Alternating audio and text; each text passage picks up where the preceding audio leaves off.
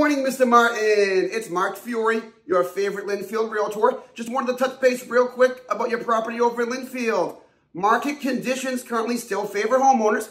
However, with interest rates increased over the last quarter or so, and inflation in the current state of the economy, gosh darn it, we could ultimately see a market correction in the near future. So I just wanted to kindly find out if you knew that there was a greater probability of getting the house sold for more money right now than next year, would you want to get the home on the market? Yeah, Mr. Silva, it's Mark Fiore, realtor in Revere. Hey, listen, I'm going to keep this short and sweet because I don't have all day to chit-chat. I'm calling about your house over on North Shore Road.